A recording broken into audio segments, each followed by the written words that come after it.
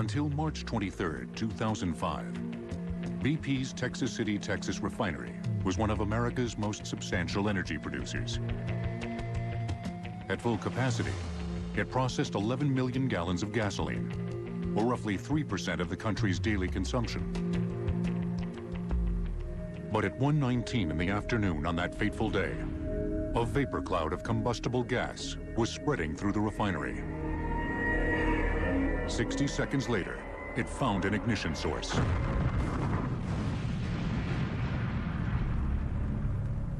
America's third largest refinery suffered a major explosion. The power from the blast wave set off a series of secondary explosions, decimating a large portion of the facility. The wave of the explosion was really something to behold. A lot of windows broke within a radius of at least half a mile away. The magnitude of this one was really unprecedented.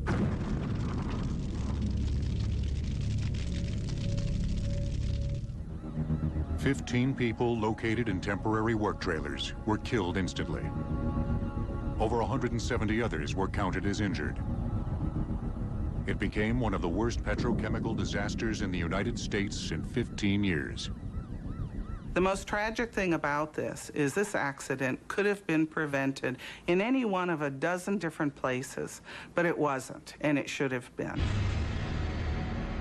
The epicenter of the explosion was the refinery's isomerization unit, or ISOM.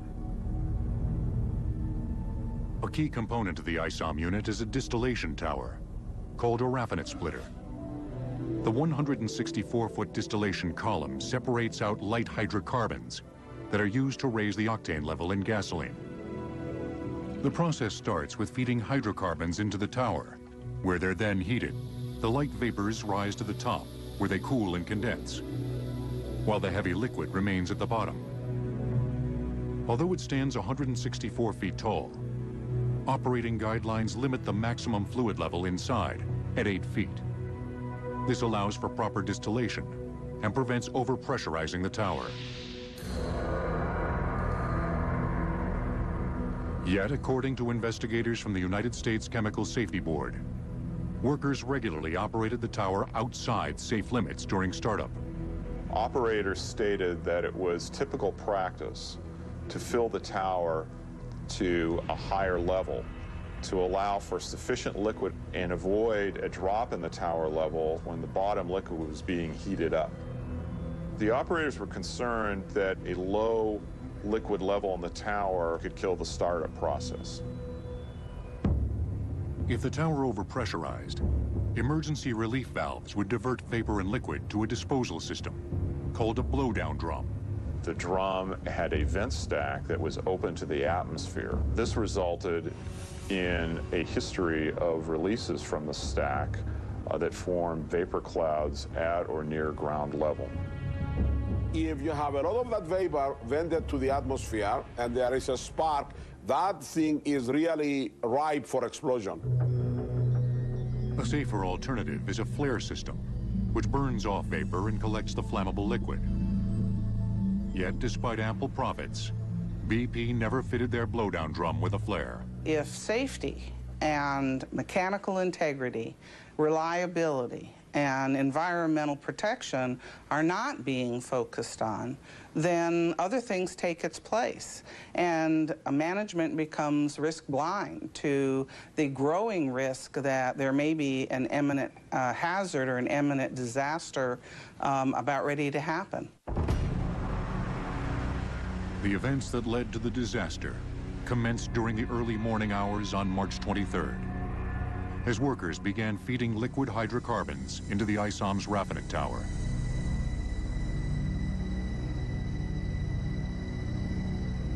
The tower level began to build in the bottom 10 feet of the 164-foot tall raffinate splitter tower.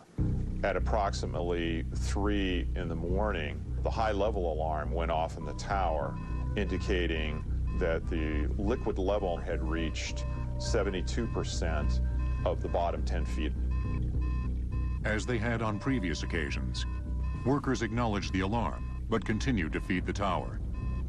When the liquid level reached 9 feet, a secondary alarm failed, and the level continued to rise. Since the tower's level transmitter only indicated height up to 10 feet, workers soon had no way to ascertain the rising level inside.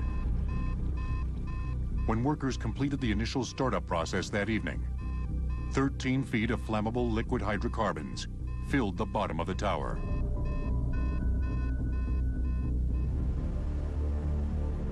At 10 a.m., operators resumed the startup of the ISOM unit, sending additional liquid feed into the raffinate tower. The level inside was rapidly rising. The level transmitter was malfunctioning, giving an inaccurate level, indicating that the level was dropping while the level was actually rising rapidly towards the top of the 164-foot tall tower. At 12:40 p.m., the level inside the tower topped 130 feet. Pressure inside the column was growing, triggering a pressure alarm in the refinery's control room. Operators quickly jumped into action. They opened a vent valve on the raffinate tower to relieve pressure and began sending the heated liquid to a storage tank. The removal of liquid from the bottom of the tower should have helped conditions. However, the liquid leaving the bottom of the tower was hot. It was 304 degrees. There was a heat exchanger that exchanged the heat between the feed that was leaving the tower with the feed that was entering the tower. This caused the temperature of the liquid entering to jump 140 degrees. Liquid began to boil and expand inside, eventually reaching the 164-foot ceiling and spilling into an overhead pipe. Within minutes, the pipe filled to capacity, forcing open an emergency relief valve that diverted the highly flammable liquid to the refinery's blowdown drum. The blowdown drum began to fill with liquid, and in a matter of minutes, the blowdown drum had filled up and liquid erupted out the top of the blowdown stack in a geyser-like fashion. A vapor cloud quickly engulfed the area. Investigators believe that a running diesel truck located 25 feet from the blowdown drum ignited the gas.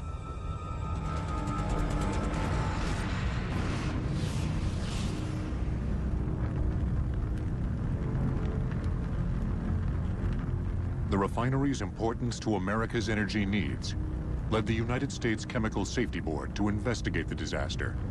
They uncovered a history of shocking safety lapses at the Texas City refinery. They had 4 episodes where they'd actually released gasoline out of the top of the same equipment that eventually caused the explosion. In 2002, BP considered replacing their outdated blowdown drum with a flare system. Unfortunately, it took a tragedy for the oil giant to finally take action. BP has announced and taken steps to eliminate all the blowdown drums that handle flammable hydrocarbons from the facility. OSHA fined BP a record $21 million for egregious willful violations at its Texas City refinery.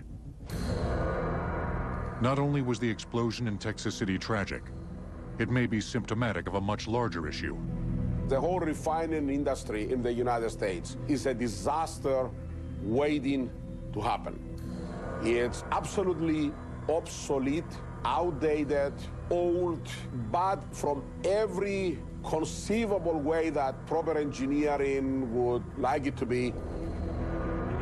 We haven't had a new refinery in the United States for 30 years now. Unfortunately, the Texas City disaster, bad as it was, it's probably not going to be the last one because all the conditions are there for it to happen again. Since the tragedy, BP has announced that it will invest $1 billion to modify and improve its Texas City facility.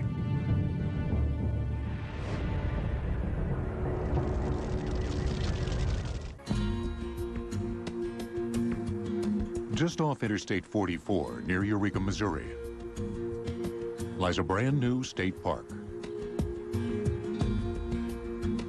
It features a playground, bike trails,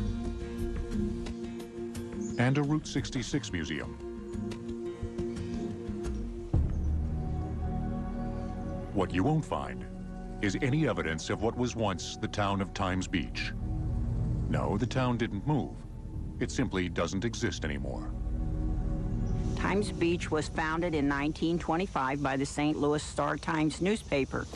If you bought a lot in Times Beach, you got 6-month subscription to the newspaper. It was named Times after the newspaper and beach because of the Merrimack River, which ran alongside the community. In its first incarnation, Times Beach was modeled as a resort town, a summer retreat for the well-to-do.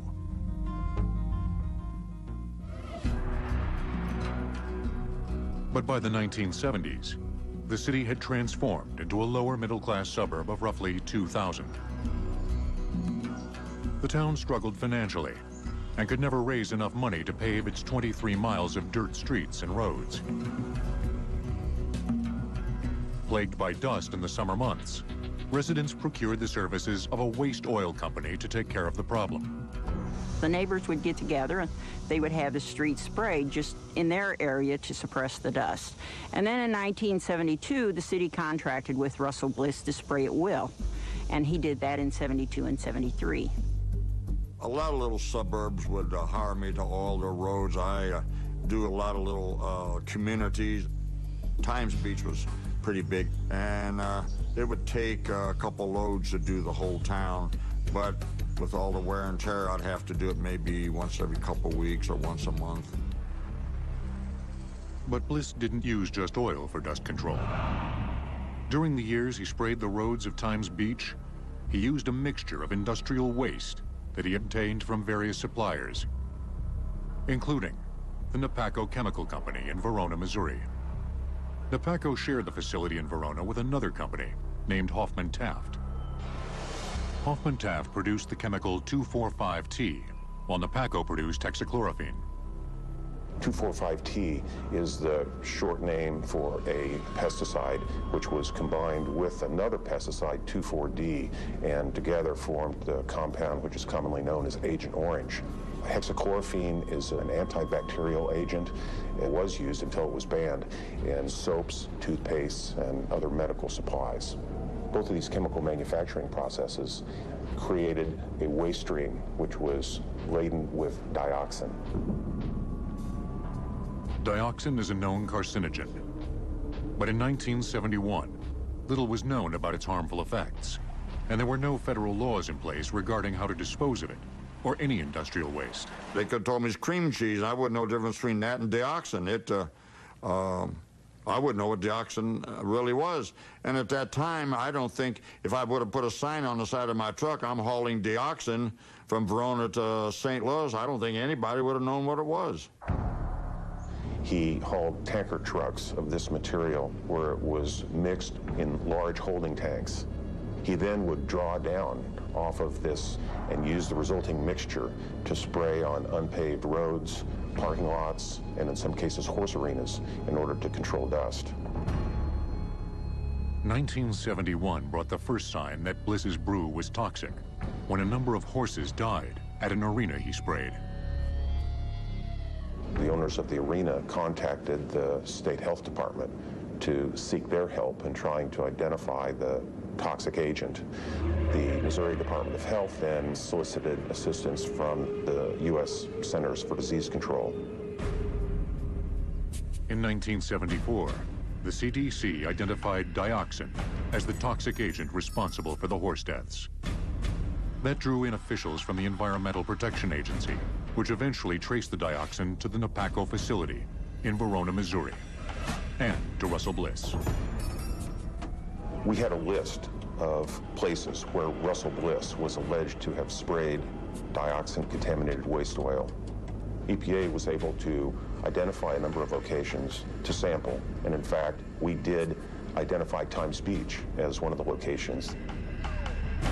Residents of Times Beach were dismayed to learn they'd been living on dioxin-contaminated soil for over a decade.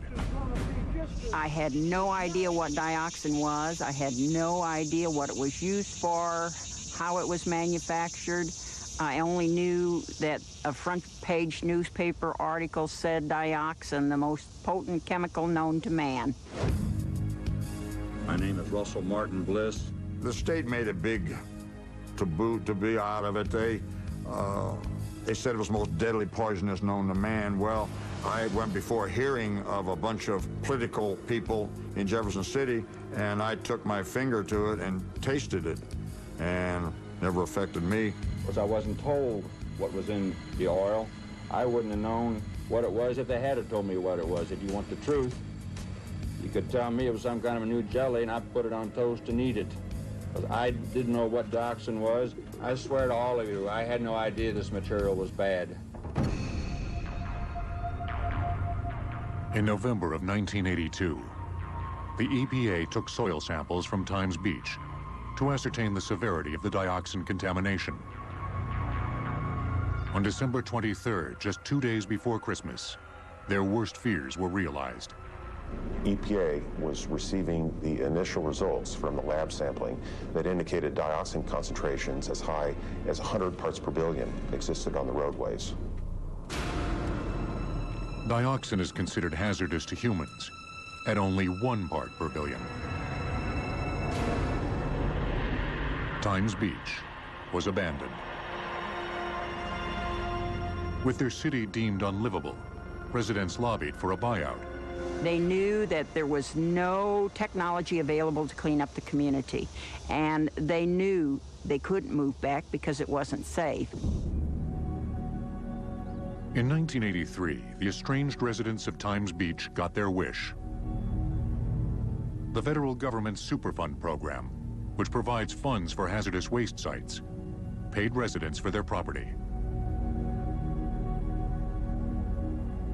Soon after, the state of Missouri disincorporated the city. For over a decade, the hazardous waste site was gated off and patrolled 24 hours a day. The once thriving community was transformed into a ghost town.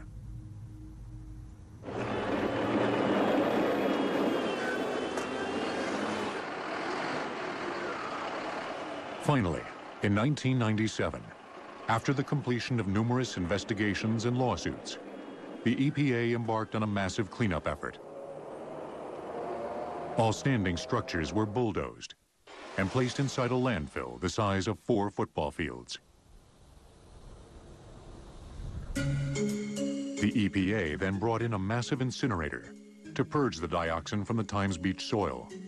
That material was excavated and transported by covered trucks, and then it would go through a double airlock into a material handling facility where the trucks were dumped and managed under very controlled conditions. The material would then be augured in a closed system up into the entry to the incinerator. The gases would be evaporated at a temperature of 1,700 degrees, and then the gases themselves, which contained the dioxin molecules, would flow into a secondary combustion chamber, which would actually destroy the dioxin molecules at a temperature of more than 2,100 degrees. Over $200 million later, the cleanup project came to an end.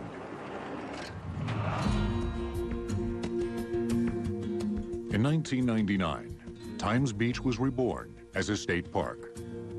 Today, wildlife flourishes here, showing no ill effects from the deadly dioxin that once permeated the soil. But some of the town's former residents feel they aren't as fortunate. I had 8 brothers and 1 sister, and what we had as children growing up was bruises, scratches, a few stitches, maybe a broken arm. Nothing like my family. Every member of my family was ill with something different. So you have to believe that it's because of the exposure to the chemicals. I felt that there was nothing wrong with the oil. I didn't even think about anything being wrong with the oil. Russell Bliss was never found guilty of any criminal behavior resulting from the dioxin contamination. Yet, many still see him as the man that killed the city of Times Beach. When you say dioxin or Times Beach, you don't think about Napaco. You don't think about all the other companies that were involved in it. You think of one thing, Russell Bliss.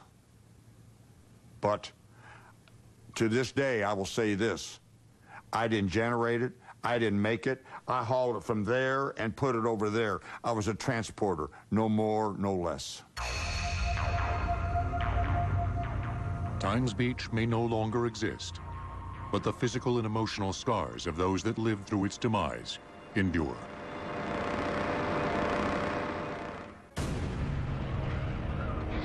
September 11th, 2001.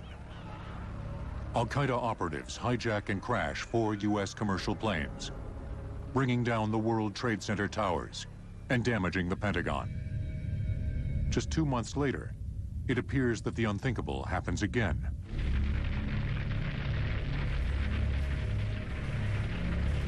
November 12th, 2001. American Airlines Flight 587 mysteriously falls from the sky shortly after leaving JFK Airport. It crashes into a residential neighborhood in Queens, New York. All 260 passengers and 5 people on the ground are killed. The FBI and investigators from the National Transportation Safety Board quickly mobilized to determine the cause. We assembled a team of probably 15 people to immediately fly up to New York and begin the investigation. It was impossible, really impossible, not to at least at some level, assume that it might not have been an accident and it might have been a terrorist act. The FBI found no obvious evidence of terrorism at the crash site. But investigators for the NTSB uncovered a vital clue that suggested a mechanical failure. The vertical stabilizer was located in the water in Jamaica Bay, about a mile from the accident site. We knew that some part of the aircraft structure had failed, and our big job was to figure out why. To lose a vertical fin is a pretty serious situation. It makes the airplane very difficult to control, if not impossible. In this case, apparently impossible. An aircraft's vertical stabilizer, which includes the rudder, provides lateral stability during flight. Take it away, and the airplane will wallow from side to side, lose altitude, and crash.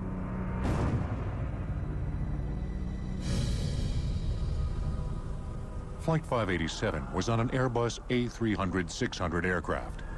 The vertical stabilizer had a unique quality. It was manufactured from composite material, layers of carbon fiber that provide a lightweight alternative to aluminum. And we saw the 6 lugs made up of composite material broken. The rest of the fin, the composite fin, was in the bay. The lugs that were supposed to hold it on were there, but they were cleanly broken off.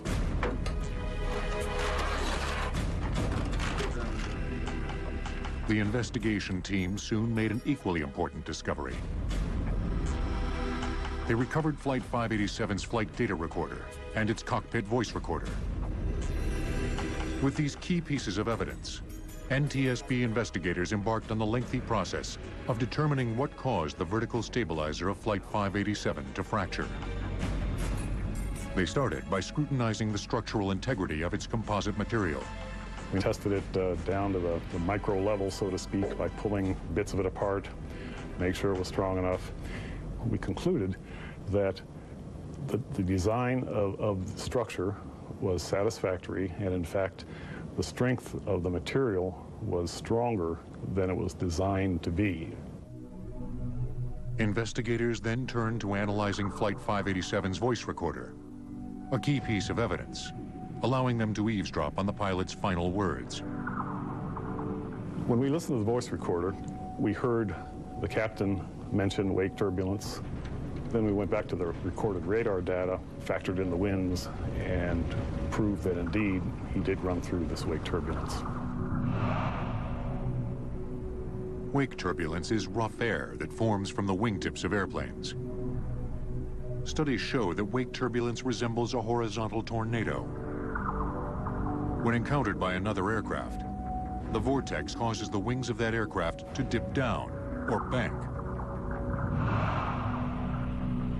It was immediately evident that wake turbulence in itself couldn't have caused this accident. For one thing, there was 5 miles of separation. For another thing, the airplanes were already well established in the climb, and that means that they were going at a pretty good speed.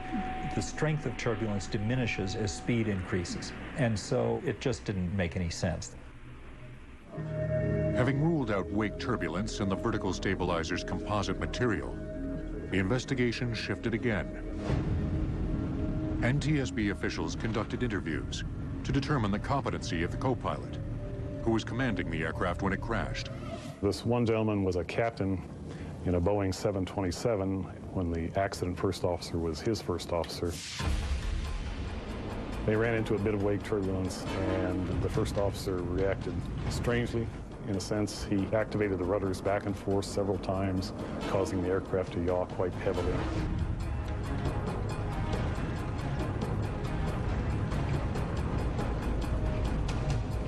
Fully deflecting the rudder back and forth as the co-pilot had done stood out as a red flag to investigators. An analysis of Flight 587's data recorder showed that the co-pilot had once again repeated this abnormal maneuver. He jumped the gun on responding, and that as the airplane swung one way, he came in with opposite rudder, and that the airplane then swung back and overshot in the other direction because he had put in too much rudder control. And so he then went to the other rudder pedal and tried to correct this. This led to a shocking revelation, dispelling any theory of a terrorist plot, that a pilot could inadvertently cause severe structural damage to an airplane at maneuvering speed.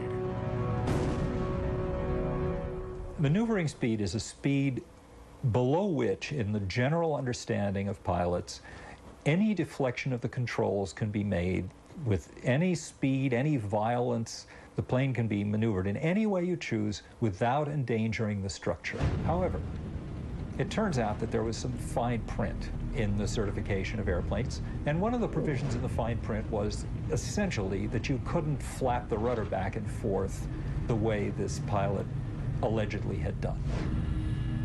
The A300-600 was somewhat susceptible to this type of anomaly. At the speed the aircraft was traveling, about 250 knots, it only took about 1 1/4 inches of rudder travel to move the rudder all the way to 9.3 degrees either way, and it only took about 32 pounds of rudder pedal force.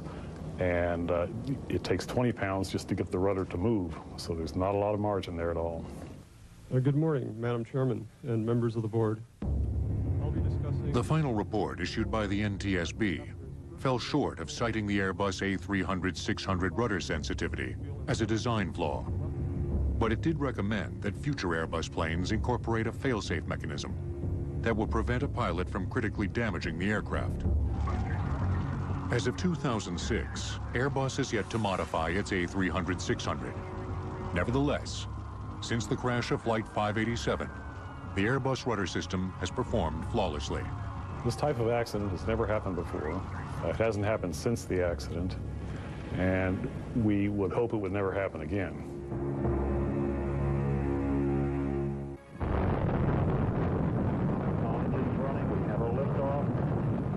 On May 14th, 1973, a Saturn V rocket blasted off from Kennedy Space Center to thunderous applause.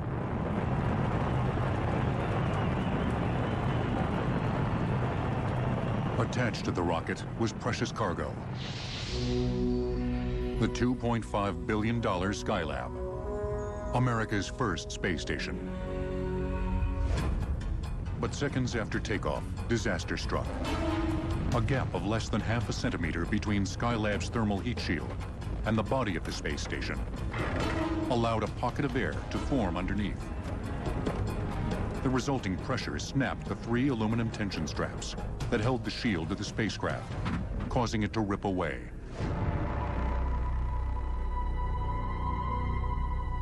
Soon after Skylab reached its intended orbit, Mission Control realized the space station was critically damaged. The temperatures inside the workshop began to go up, and it didn't take them too long to figure out that they had lost the heat shield during launch. and this heat shield ripped around to solar panel number 1. It took it off the vehicle too, but when it got to the second solar panel, it ripped around it, fortunately, and left it intact. But a piece of aluminum strap from the heat shield riveted itself into the solar panel cover and kept it from deploying more than about a foot.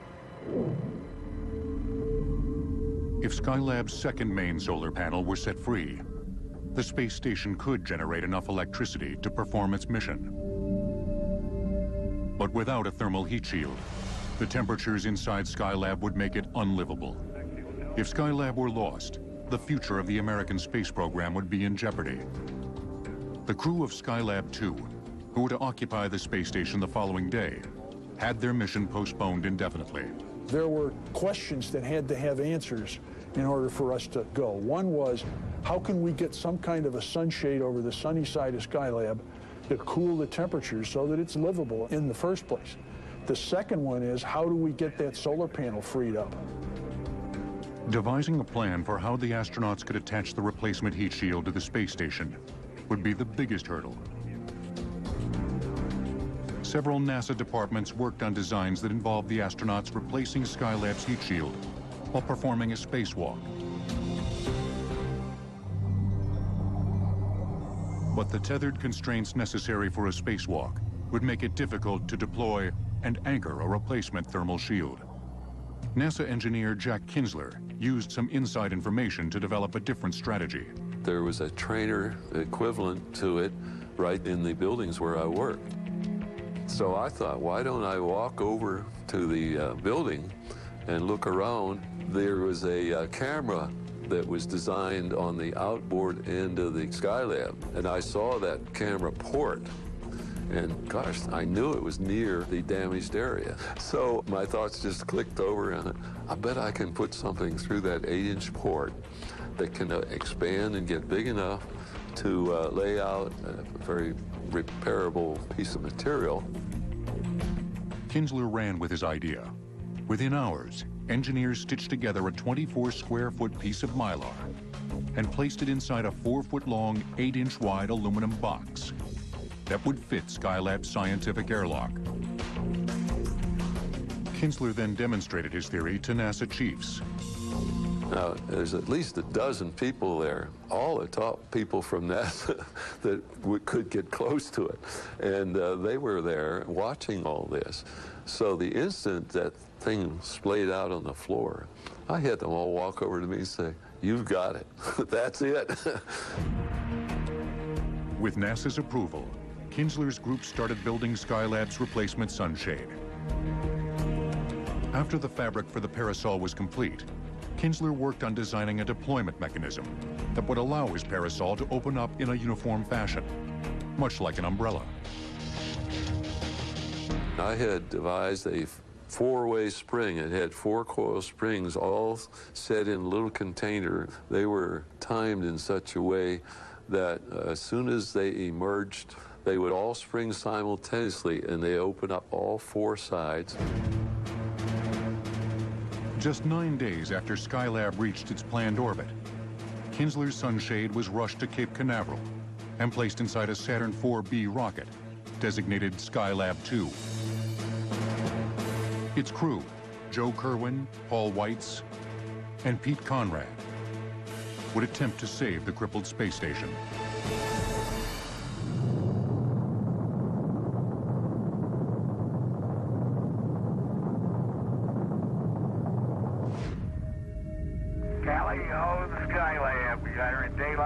Solar Wing 1 is in fact partially deployed at the reason that you... On May 25th, the astronauts of Skylab 2 docked with the space station and felt the impact of Skylab's lost heat shield firsthand.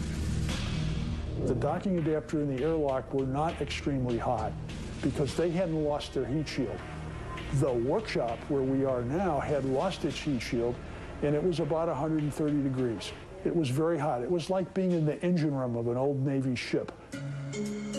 Pete Conrad and Paul came back down with the container containing Jack Kinsler's parasol. What Pete and Paul did was to take the container, stick it into the sunny side airlock, and deploy the parasol through it. Per Kinsler's design, Weitz and Conrad connected a series of 6 32-inch long interlocking rods. They then pushed the assemblage through an opening in the back of the metal canister, attaching it to the parasol. The astronauts then opened the airlock and used the push rod to move the parasol out into space. Conrad then pressed a release knob that activated Kinsler's spring mechanism, forcing the sunshade open. The temperature inside Skylab eventually stabilized at 80 degrees. Days later, the astronauts performed a spacewalk and freed the jammed solar panel. With only one main solar panel and a makeshift heat shield, Skylab looked worse for wear, but the space station worked. Well, Apollo 13 was the mission where the crew was saved by flight control. Skylab was the mission that was saved by the engineering community. It was a great 10 days watching everybody do their job. Astronauts Joe Kerwin, Pete Conrad, and Paul Weitz lived on Skylab for a record 28 days. Over the next 12 months, 2 additional manned missions to the space station followed. In 1974, the hugely successful Skylab program came to an end.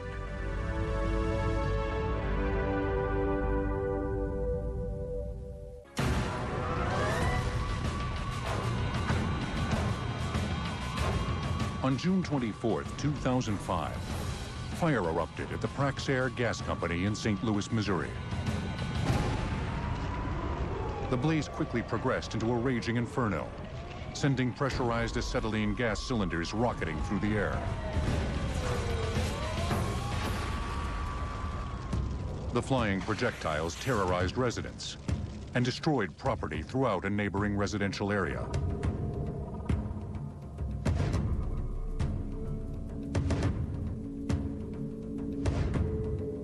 Praxair repackaged industrial gases from large bulk containers into smaller containers that were used by the local industry in St. Louis. The facility was handling about 30,000 cylinders, of which a vast majority were outside in a yard on an asphalt paved area.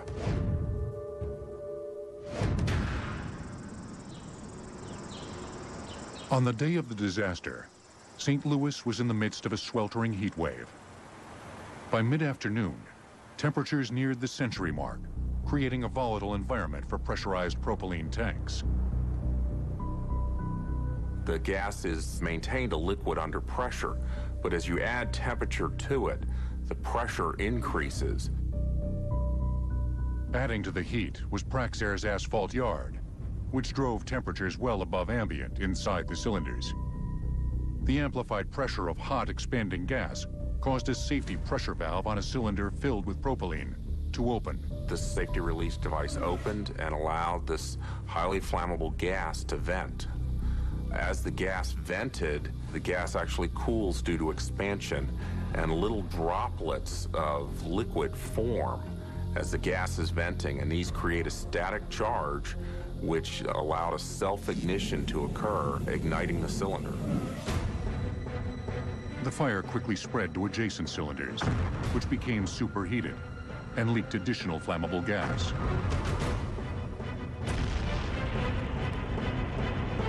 A chain reaction of explosions startled residents in the surrounding Lafayette district. It just got bigger and louder to the point that we were like, something's wrong. And you could just see these flames that looked like a mushroom cloud. I mean, literally hundreds of feet tall with shrapnel coming out of them.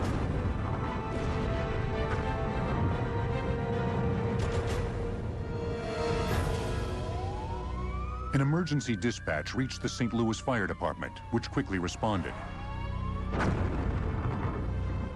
When we came up on the scene, I would describe it as a war zone. We're seeing these pieces of metal in the street. Initially, we don't know what they are, but then they start falling down in front of us, and we realize that these are these tanks. Hundreds of tanks shot through the air, crashing through brick walls and setting cars on fire. The chaotic nature of the blaze forced firefighters to take a step back. To protect themselves, they stationed unmanned hoses on towers to douse the flames. They then shut down the highway, canceling that evening's baseball game at Busch Stadium, and began evacuating the neighborhood. Local resident Scott Edmondson nearly lost his life when a cylinder crashed through his bedroom. And this was a bedroom. I ran back here to look for the cat. And there was a bed here.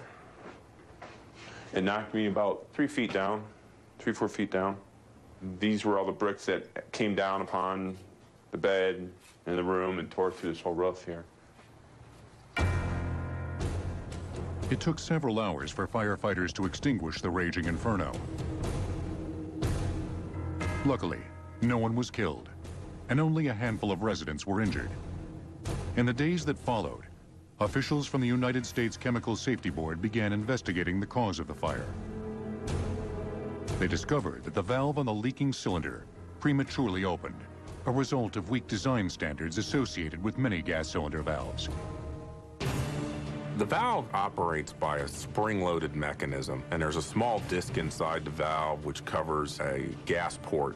And as the pressure builds up under that disc, it compresses the spring and it opens.